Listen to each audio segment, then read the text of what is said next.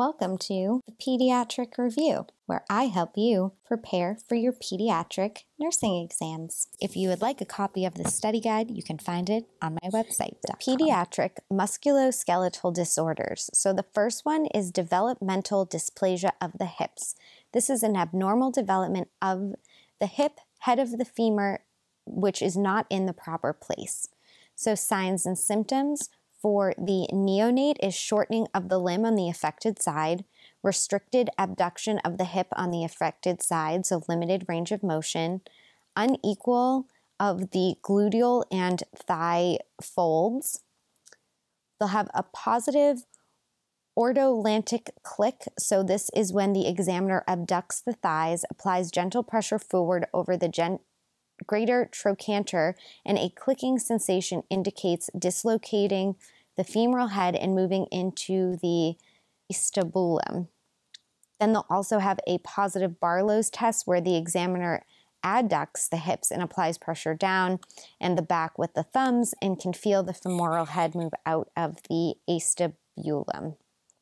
So nursing interventions depend on the age. So birth to 6 months, there'll be splinting of the hips with a Pavlik harness continuously to maintain flexion, abduction, and external rotation, worn continuously for 3 to 6 months.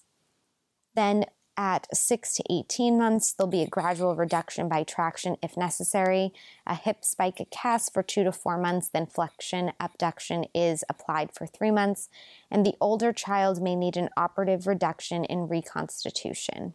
Then we have deformities, and there are some different ones. So we have a congenital clubfoot. This is a deformity of the ankle and foot.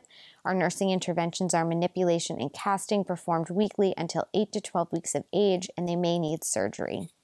Then we have idiopathic scoliosis. So this is a spinal deformity that involves lateral curvature or spinal rotation. Nursing interventions are diagnosed during pre-adolescent growth spurt, asymmetry of the ribs and hips when the child bends forward, which is called the Adams test, and monitor progression. They may need surgery or a brace. Then we have Marfan syndrome.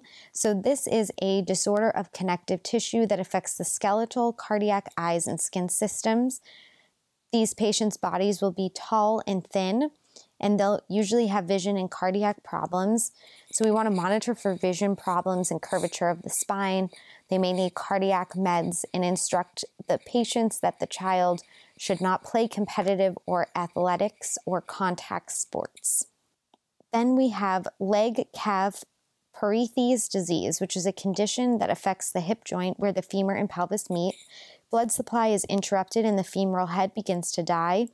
We'll start to see patients with limping, pain, and stillness in the hip, groin, thigh, or knees with limited range of motion.